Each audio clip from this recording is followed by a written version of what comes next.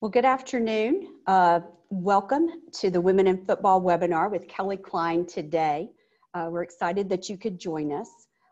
This is our final webinar series for the innovative coaches, and we're glad that Kelly can share her story today. We're seeing more and more women in football, and it's really encouraging.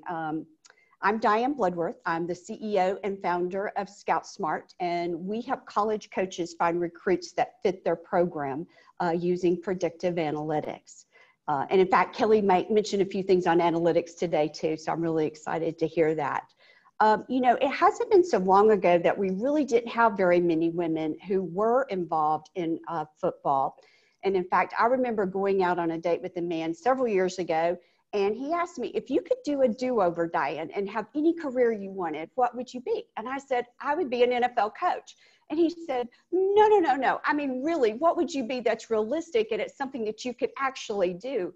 And I thought, wow, what limited thinking that, he thought just because I was a woman, that was out of the realm of possibility. So I'm so excited that this generation of women today are making this happen. And really, we're seeing more women in roles in football, and we love the sport. We love the sport of football. So it's really an exciting time. I'm going to introduce Kelly and turn it over to her. I'm just going to give you a short bio on her because she's going to tell us her story, and we're going to be able to ask her questions. So be thinking about the questions that you have. We can post those in the Q&A window or the chat window, and I'll monitor those and make sure we get the questions answered. But Kelly is in her 9th season with the Vikings and 8th within scouting. Obviously, if she's made it 8 years, she's an important part of operations in the Vikings personnel department. Her responsibilities on the pro scouting side include assisting with weekly scouting advances, as well as compiling special teams advances for the coaching staff, and she has other operational duties. For college scouting, she scouts the Midwest region and coordinates all of the offsite scouts, schedules, and facilitates all pre-draft visits, as well as coordinating all all-star games and the combine.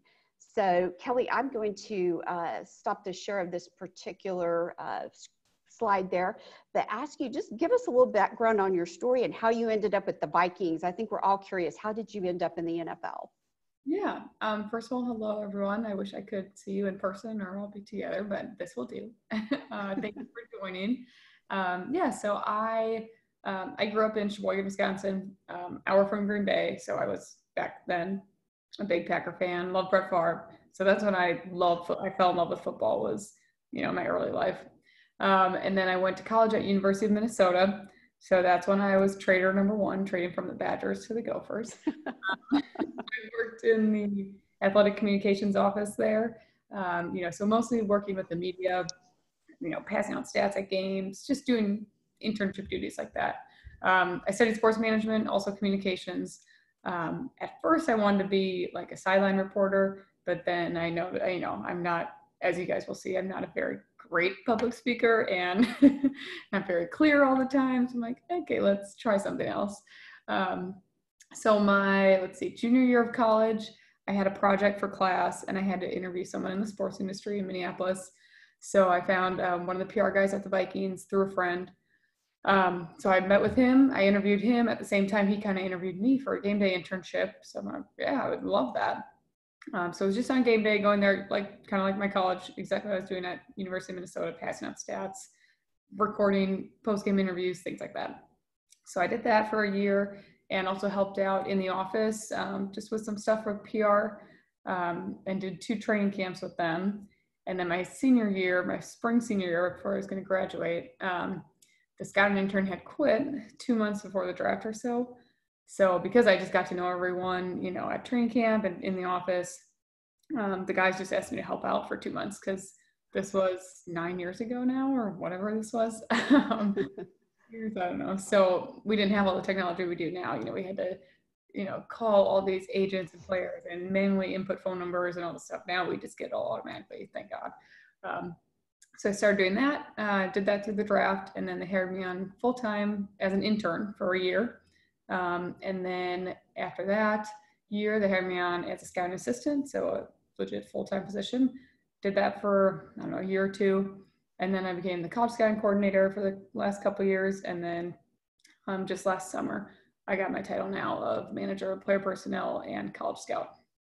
So I just started going on the road on my own last fall. So I had 3 states last year. Now this year I have 5.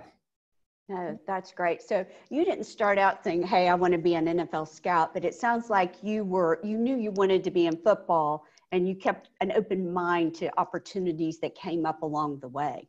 Yeah, I had no idea. I mean, I didn't even know what a scouting department consisted of, like now I think it's more out there. I think with just social media, with more webinars, with more podcasts, things like that, you know more about everything. But back when I was in college, I mean, we didn't even have like Uber. I'm like dating myself. I'm not that old, but it was just different back then. And I had no idea what a scouting department was. And nor did I have any idea if women were in it or weren't in it. Like it didn't even cross my mind. I had no clue until I really got in it. And even when I started, when they asked me to help, I'm like, you guys, I don't know. I'm in communications. Like that was what I thought I wanted to do. And, work with the media and do things like that. And like, I just give it a try. It's only a couple months. You can just help out and then see what it is. And as soon as I was in it, I'm like, oh, this is it. I loved everything about it. I loved being a part of the draft process. I mean, it just felt right. So, yeah. Awesome. Well, tell us a little bit about what you do on, describe some of your work in more detail, some of the things you're responsible for. Your metrics for success is what I always call them. Every job has certain metrics, things that you need to accomplish. Talk to us a little bit about what that looks like. Yeah, so most of my priorities go to the college side, I should say. We're not separate, but we kind of are. All of our college scouts, I'm the only one in the office on the college side, really. Mm-hmm. Our director of college scouting lives in Maryland. All our scouts live all over the country just because they have their areas. So which is cool, and it works for everyone. In-house, it's the pro scouts, everything like that. So, and our interns and the other football ops departments. So when I'm in-house, I'll take, probably 5 to 8 special teams advances. So that really, I watch whatever opponent we're going to play that week. I submit to the coaches a 4-game look on the team that we're going to play and basically chart out their special teams, on all 4 phases, kickoff, kick return, punt return, and then field goal as well. So that's my big priority when I'm in the office, is working on that. And then also just helping out the pro scouts, or, I've done a little bit of salary cap stuff, not much at all, but I started to learn some of that too, just because I'm just trying to learn as much as possible. And I've kind of had a weird path that my title never existed in, our organization. So I've kind of created my own way. And then on the college side, which is where I do most of my work. So like I said, in fall, I go out scouting. I don't have too many schools just because in my states, there's not that many. But that's okay because I have duties in the office. So I do that in the fall, and then December we have draft meetings, and then January we have East-West All-Star Game in Florida, Senior Bowl in Alabama. So those are 2 weeks. Mm-hmm. We come back, we do draft meetings in February. Then we go to the combine, then we come back, and then it's pro days in March. So you're on the road at those. And then I'm kind of our leader of our top 30, we call it. So you're allowed to bring in 30 draft eligible visits before the draft just to get to know them better. If you have more questions, if you need your own physical, things like that. So I work with agents, scheduling out all those, and, working with our operations department, our PR department, our medical guys, just making sure it's all organized. And we just do it in 2 days. We bring everyone in, and we have a big dinner, and it's a big event, and it's really special for these guys to get invited to. So that's one of my favorite things to do. I love doing our top 30, and you get to know these kids. That's why I love being on the college side. You really get to know these players, and it's fun to talk with them at the All-Star games, at the combine, top 30. So yeah, I think that covered most of my duties. Yeah, no, that's great. So, I have to ask an analytics question, being I'm in the analytics business. Talk a little bit about the analytics that you look at in the combine and in preparing for the draft. Yeah, so here, I typed these up, all the things we do with analytics and pull this Yeah, yay. Okay, so first of all, in the office, we use Pro Football Focus a lot. I think a lot of people use that now. Colleges, college, they have everything. So we use PFF a lot, and what you can do with that, even you can go into PFF. If you are searching for, a receiver when he lines up in the slot, on third down, you name it. You can pick and choose everything. It'll give you the plays for that whole season. You click it, boom, it goes right to our NFL Vision computer or whatever, whatever video system people use. And you can watch all those plays just like that. So that's huge for scouts. Sorry, did I freeze there a minute? No, you're good. Okay. My computer just froze away. So that's really good for us scouts, just to be able to focus more on what we're trying to look at, especially for that specific player. So that's kind of the pro side. And also, in practice, we use analytics tracking players and their output. So we just, take all that data, and our analytics guys do a ton with it. So when preparing to optimize training. Yep. Yeah. And we use it in our advance as well for, preparing for opponents. Scouting the opponent. Yeah. Yep. Tracking tendencies, things like that. Analytics has a big role in that for us, and I know a lot of teams. Yeah. And then on the college side, the biggest thing, so with college free agency, there's so many players. There's an incredible amount of players, just like you guys. Oh, yeah.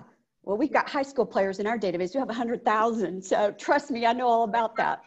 Way more than us. So we use it a lot to kind of pick out, and I don't know the exact formula or how they do it, but our analytics guys are incredibly smart and have this down to a whole formula. But it's just a way to kind of like bring out the top athletes of, all the undrafted free agents, or who we think will be undrafted. And we stack those guys up top for undrafted free agency. We, at that point, people kind of call it throwing darts. It's just like, yep. You're not drafting these guys, but if you're going to bring a guy in, one, he has to have good character, be a good kid. You need a good kid, especially if as a free agent. He also has to have good medical. You don't want to bring someone in with all these injuries. He's going to be injured. He's not going to make your team in the first place. And then if you just want to bring in the best athlete, they tend to have the best chance as a free agent if you're, have this key athletic trait or whatever it is. So they have a whole system, and for every position different for a key trait that we use. So, but that's huge when it comes to college free agency.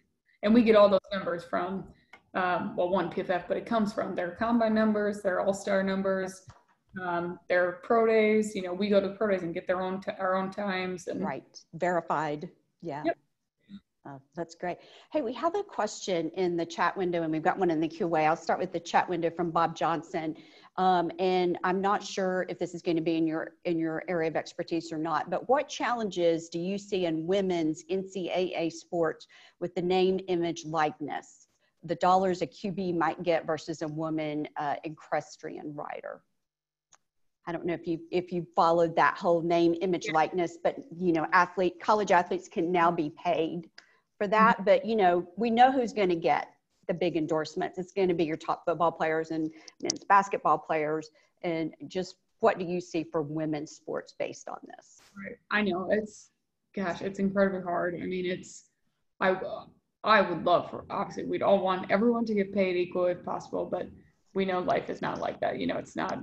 And unfortunately, we've seen the U.S. women's soccer team, they're fighting for it now. And I think they finally, but things like that. And in U.S. women's hockey, I mean, it's just insane that we still have to fight for this all the time. And they, especially soccer, they're way more popular than the men's soccer team because they're not paid. So I think it kind of more championships, right? It kind of relates to college as in that, I get that football brings in way more money, way more, you can sell their jerseys, people are attached to college football and college basketball like anything else, unlike anything else. So I mean, it's kind of hard for me to answer just because I haven't focused in on that very much, nor do I know what's really happening. I personally think that college players should get paid. I mean, I know they're getting scholarships and people say that, which is great. That's huge. But, and you look at the money that they bring in, it's just crazy. And some of these kids need this money too. So, I mean, I hope that women in smaller sports can get it as well. They need to get it as well. How they're going to equal that out, that's over my head. Yeah. But I mean, I'm all for it. I hope they can figure something out, but I'm sorry, I can't really answered that. No, that's good. Thank you. And here's a question, and I had the same question, so I'm glad someone asked it. This is Grace. How do the Vikings evaluate character, and is there any analysis of the social media profiles? Because we're looking at that even for the college players right now, and we hear from coaches, hey, we want to assess character. Yeah, big time. Sorry, I'm just getting casual here.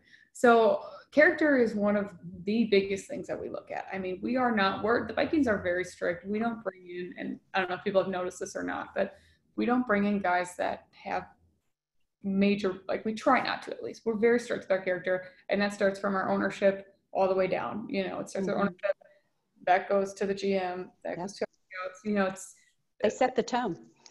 Exactly. And that's what we want. We want, you know, good men in our society. We want incredible, you know, we just want good human beings. And especially, you know, you see all these guys that get in trouble, unfortunately, and we've had it too. Everyone has it. People make mistakes, but those, you know, you get fined for that. You can get in a lot of trouble for this. So, and not only that, but we just want good people on our team, and we do. And our locker room is really, really tight, and they're an awesome locker room. And because you don't have any bad apples, so people say.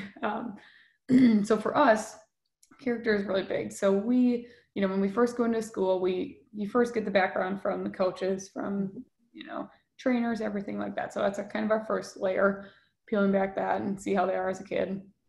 And then you'll get to talk to the kid, you know, at the All-Star game or wherever. So that's obviously number two, you get all that. And then when it comes to the combine, we have, you know, they do all these psychological tests. They do these tons of things that tell kind of how they are as a person.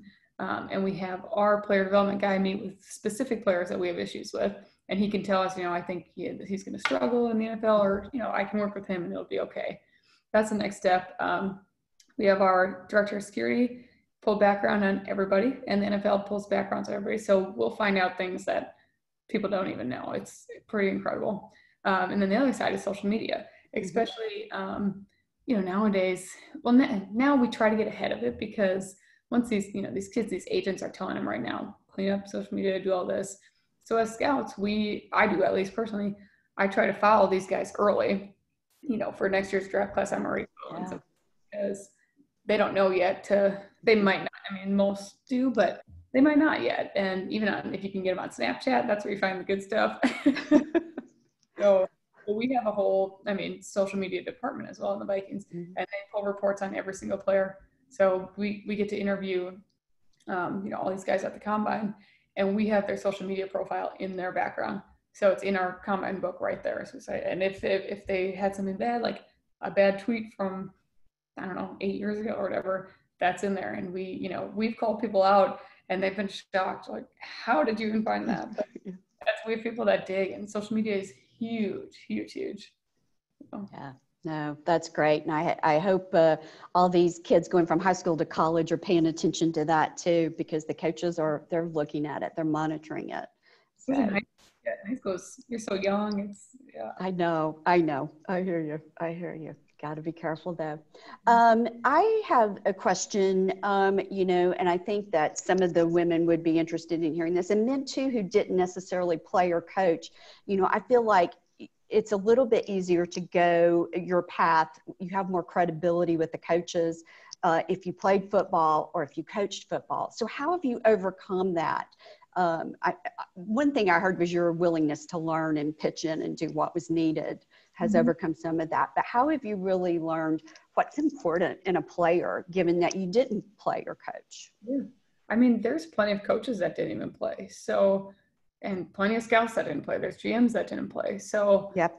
A lot of people bring that up. And as women, we get asked that all the time. Like, yeah, I never played football, but so what? Like, there's men's coaches in, I don't know, volleyball or basketball, anything. Probably didn't play too. It goes both ways. So I think coaches, especially that have been with us, they're really, really understanding. They don't care. As long as you're do your job, right? Exactly. And I've sat down with coaches and watched film. I've sat with our scouts and watched. Like, I just want to learn from as many people as I can. And the coaches are they're so helpful. You know, we sit in during training camp, the meetings, you know, with position meetings. I have a position every camp. So, and coaches are always, you know, if you need more help on watching these guys, or they're always willing to help. So Nice. I think it's changed. I mean, I don't know. I'm sure back, you know, years ago, it wasn't like that. It was all football guys, you know, things like that, thankfully. Um, so I don't think that's as big of a deal, just because we have plenty of men, you know, as scouts that haven't played too. So as long as you're willing to work and willing to learn, you can be just as good at your job. I love it. I love to hear that. All right, we've got another question in the Q&A. This is, I'm not sure who has said this. Do you use text analytics or sentiment analysis with Twitter to find certain red flags? Back to kind of that social media analysis. And your IT folks may do a little bit more of that, or you might even outsource it through your security guy. So I don't know if you will know that right off the top of your head or not. No, I'm honestly not too sure. That's all our social department. They're really good at digging, and I'd have to ask. I'm sorry, I don't know how they do it. Like when I first started, like when we first started doing this, it was only probably 5 years ago. We were digging on social. I was even helping doing it. You know, I was scrolling through this guy's Twitter page and scrolling through their Facebook, Instagram, whatever. I'm like, it takes forever. So I know they don't do that now because there's a much more automated way to. Thank goodness for technology, right? Yeah, I apologize. I don't know the answer to that. I'll have to ask, because that'd be good to know. Yeah. So what do you recommend for someone who's really interested in a career in football, and, you know, what can they do to position themselves to set themselves up for success like you did? Yeah, I think the biggest thing is getting experience. I mean, I interned for years in college, and I mean, you're not going to get paid a lot of money. It's going to be a lot of hours. You don't get to always have fun with your friends. But I was okay with that because I just loved working in sports. So the biggest thing is to get that experience, especially in college. If you're in college, huge. I mean, even if you're out of college, see if you can go back to your school or to anything, or, you know, it's just really, really important to get that experience. Second of all, just to try to build your connections. You know, not all our interns, but a lot of our interns that we've hired, it's either because they were at a college and a scout got to know them, or something. Like, a lot of these guys and women at schools meet scouts that come in, and that's where you get a lot of interns from. So you just gotta, you know, be willing to go speak up and go introduce yourself, especially, you know, if you want to get in the NFL. These scouts go to every single college. You know, we go to every college. So you can, you know, ask your you know, your coaching staff or whoever, even the assistant at the front desk, you know, they'll know when we're coming in, and we don't care. We wanna meet and help people because we were in the same position. You know, I was in that same position in college, and you know, there's a lot of people that go to the All-Star games and just, you know, just sit around and try to meet people and try to, you know, just go up to scouts if that's what you want to do. And same with coaching. I think it's just huge just to get in front of people. You know, you can send emails and you can send your resume, but I mean, just speaking up from myself, I remember people more when they came up to me or I met them at, you know, a combine event or something like that. There's been a lot of people that have paid their own way to, you know, show up at these places just to get in front of us. So, and that shows a lot of dedication. And I know it's not always easy. It's hard to pay for all that, and I totally get that. But just trying to build relationships, you know, find some way you can find a connection. It's such a small world that you've got to have some connection somewhere. So just, you know, send an email. Try to, especially right now, is the best time. Try to set up a Zoom call or a FaceTime call. I mean, just to get that face to face is so much. It just keeps you in the back of your head. I agree. There's nothing like that, right? And for me, you know, when I'm hiring interns, I like it when they ask smart questions about the business and they've done their homework. You know, I can tell the people who just walk up and think they should get a job, and the people who know they got to work for it, especially in sports. It's harder. Even for us nerdy sports analytics folks, there's more interest than jobs, right? So. And it's hard. I mean, it's hard. It's hard for any of us to get into it, especially I didn't have any connections. I kind of got lucky by interviewing someone in a college. I mean, some people have family in it or whatnot, but a lot of us aren't, and we just gotta. But again, when I interviewed the PR guy for my class and then for the internship, I also brought my work, all my write-ups I've done for Go for Sports and all these things. I brought it to show him things as well. So right there, if you can have things to show that you've done the work and you have examples of, your experience, that's huge to do. Not again having just a resume, but being able to show some work is huge. Here's a question, a couple more questions have come in. One is from Adair, and she says, how, if it has the environment or perception of women in the NFL changed during your time with the Vikings? Yeah, it's been a complete 180, thankfully. I mean, when I came in, it was, so that was, 2012, 2013. 2013 is when I went into the scouting department. And I will never forget, interviewing, sitting down with our general manager. And he's never, besides his administrative assistant, he's never had a female working under him, or he's never, never seen it in the NFL because this didn't happen. And some of the questions he asked me, I'm just like, I'm just here to work and just do an internship. And he was totally overthinking it and nervous about it. And I've never hired a female intern. I've never done this. I'm like, I'm just here to help work. And I mean, it's just funny how much it changed. So when I first started, it was completely different. There was never, really a female scout, there weren't many females except for the administrative assistants. There were no scouting assistant females. It's crazy that was only, 8 years ago or whatever it is. Not that long ago, really. Yeah. Yeah. So now it's so much better now. And that's, Samantha Rappaport at the league office. She's done an incredible job. Every combine now for the past couple of years, they've had a women's symposium, and every team has to have representatives go, and they bring in these women, and you meet with them at the combine, you face to face, that the league requires us, which is good. We need to do that. Yeah. So we hired. So I got hired on how many years ago now? Last year we hired on a female intern. So I mean, even that took long to hire another one. I'm like, we're getting there. I mean, it doesn't happen overnight. It doesn't, because you got to remember, these are old school football guys we're working with. Yeah.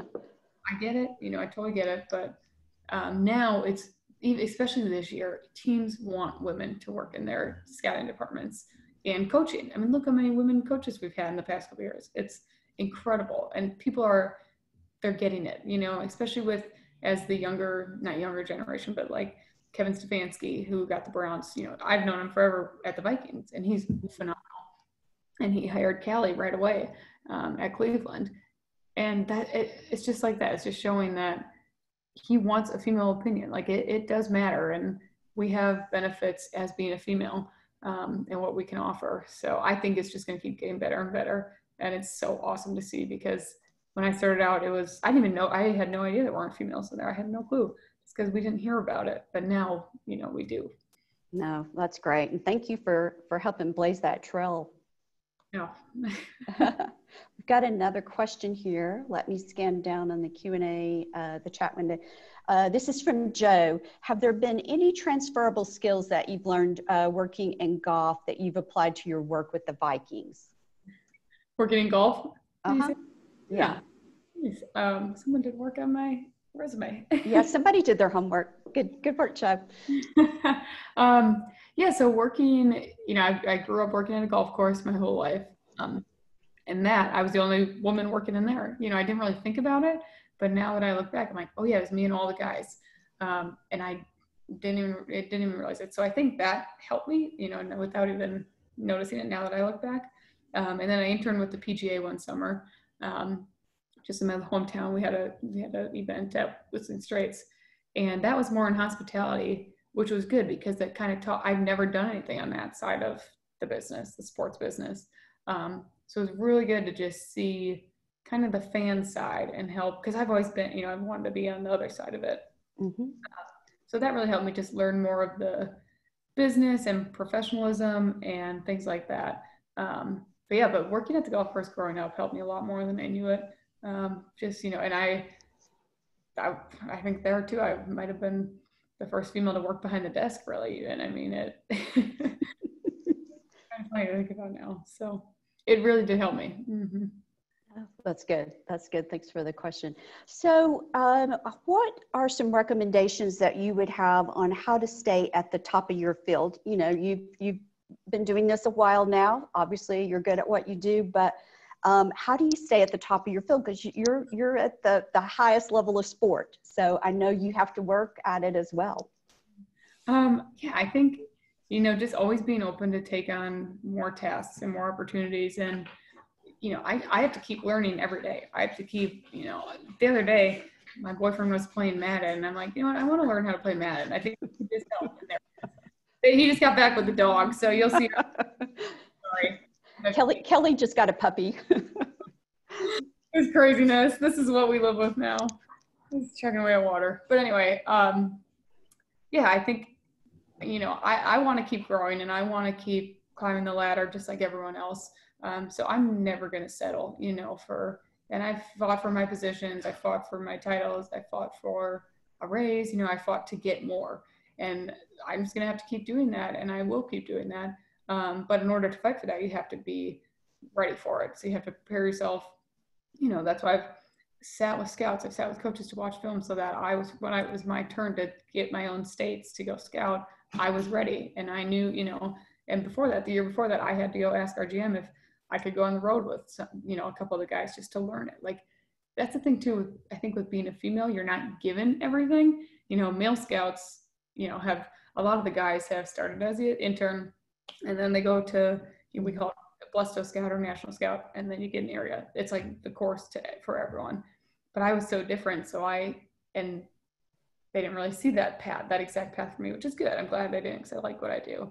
But then I've had to ask for more and ask to do this and ask to do this, so, which is totally fine. I'm glad, you know, it's pushed me to get out of my comfort zone and go talk with our GM and bring things up like that, that don't even cross his mind. And so I think, I don't know, now I'm circling back wherever this question started, but. Yeah, no, that's good. And I'm glad you are asking for it. You know, I've had a couple of businesses, and I've just noticed that the women that work for me are not as direct when they wanted a raise or a promotion. The men would just come to me and lay it out on why they should, but the women thought I should just recognize it without them ever saying anything. And that's kind of how we are, I think, as women sometimes. So I would encourage the women that are listening in on this webinar today to really take that approach of being proactive.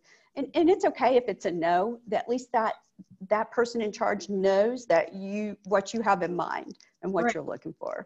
Like our bosses, you know, everyone, they have so much on their plate. They are not on us, you know, what we're doing, what we want, what, you know, they have no clue. So like when I brought it to Rick last year, I'm like, can I get a title change? You know, this, he's like, oh, for sure. What do you want? I'm like, oh, that was easy. That's almost too easy, right? Don't think about it, because gosh, Rick, our GM, is dealing with so many other things. You know, this is at least not the least of his worries, but you know, it's down there. So yeah, and it trust me, it took me plenty of years to actually go speak up for myself, and which it does take time, and there's nothing wrong with that. But until you get confident and know what you deserve and know what you can handle, then you just gotta go for it. Yeah, awesome. Let me check the Q&A and see if there's any other questions here.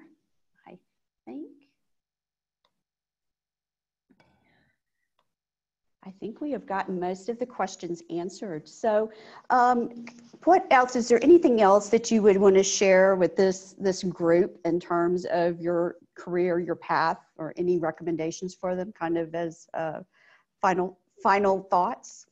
Yeah, I mean, I think one, that you're just on this listening to me. Thank you. I hope I can help. If you have other questions or you want to be in contact with me, you can ask Diane and she'll get you my email, or that's totally fine with me. Is that good? Yeah. Yep, for sure. If I can help out in any way. The thing is too, we are all in that same position as some of you are, if you're younger or in college or wherever you're at in your career. Everyone has that next goal and wants to get there, and we're still there in some of our positions, and you might be too. It's just, we all want to keep going. So don't ever be afraid to reach out to someone, or, ask someone in person things, or just don't be afraid to go for it. I mean, that's what I've learned. And I wish I would have been, when I first started, in the scouting department, I wish I would have been more like, all right, can I start watching film now? Can I start doing this now? I mean, it took me 8 years to get on the road, which I wish I would have done it earlier, because But then again, I mean, it was different times then. There weren't any females and things like that. So I get it. But gosh, you just be confident. Just really like, if there's something I could say too, just go for it. And now I'm trying to be that way in my own career now going forward. So, and just keep working hard, you know, work hard and get that experience is huge. That's great advice. And hey, before we go, can we see the pup? Is he close by? Do you want to show us the puppy? So this is Hank. He's 2.5 months. We just got him a couple weeks ago. Come here, bud. Come here. The newest member of Kelly's family, Hank. Handful, but we love him. He's cute. Oh, he's cute. He's precious. Like, I give anyone credit who has a puppy when they're working normal hours and in the office. It's Yeah. As we were talking, this is a good time while you're working from home. So we're all excited to have football return in the fall, and we hope we'll be sitting in the stands. But we really do appreciate your time today, Kelly, and what you've done to help kind of blaze that trail for women in football. So thank you. no problem. Well, thank you so much for having me. I appreciate it. Bye. All right. Bye-bye.